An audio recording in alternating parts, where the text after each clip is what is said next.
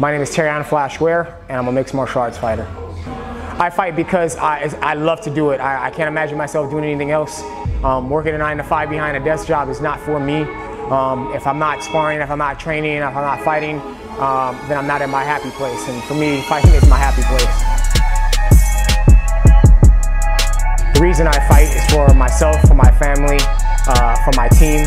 It's something I've been doing for a very long time, since the age of 5. I fell in love with combat sports a long time ago, and just blessed to be able to do it.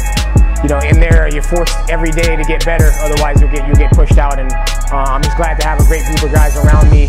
You know, led by Chris Cully, led by Chad George. The team I represent is LA Muay Thai in East Los Angeles, as well as California Mixed Martial Arts in Gardena. Great team, great bunch of bodies. My teammate and really good friend Chris Cully, we've known each other for years, and I've always trained with him. He's on the main event, I'm on the co-main event. And it's something we've been fighting on the cards, you know, for over a decade together now. And you know, we're gonna put on a good show as always. My thoughts when I was scheduled to fight Ardavan. Originally, I had another opponent. Then he fell out. This one came along. I know Ardavan comes from a really good camp. We respect those guys as well.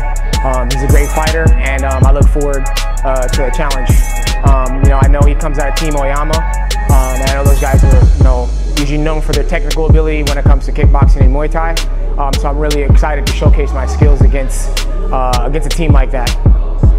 Winning this fight would mean a lot. You know, for me, I've done boxing, I've done MMA, and so now to come into the kickboxing world and showcase my talents and get a win and be recognized on, you know, 3 different levels, 3 different sports, it means a lot to me, and I've been wanting to do it for a while.